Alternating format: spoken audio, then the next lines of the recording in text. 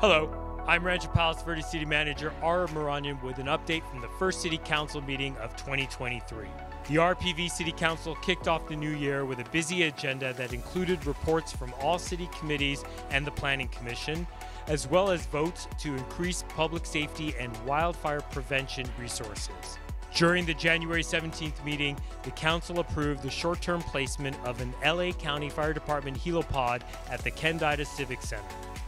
The temporary helipod will be placed near the existing helipad and fire hydrant.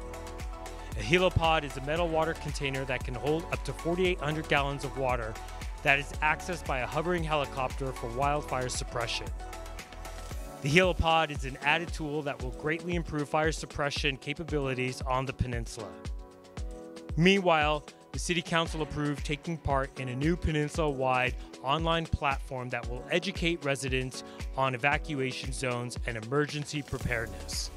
The Council authorized the Mayor to sign a Memorandum of Understanding between Rancho Palos Verdes, Rolling Hills Estates, and Palos Verdes Estates to implement a web-based emergency preparedness platform called Zonehaven. The online platform will be an important emergency response resource for the community and first responders.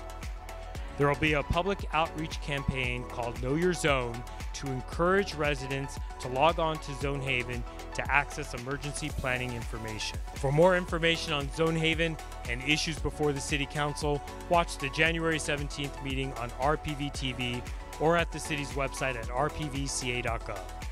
Let's stay connected, and remember, we are RPV together.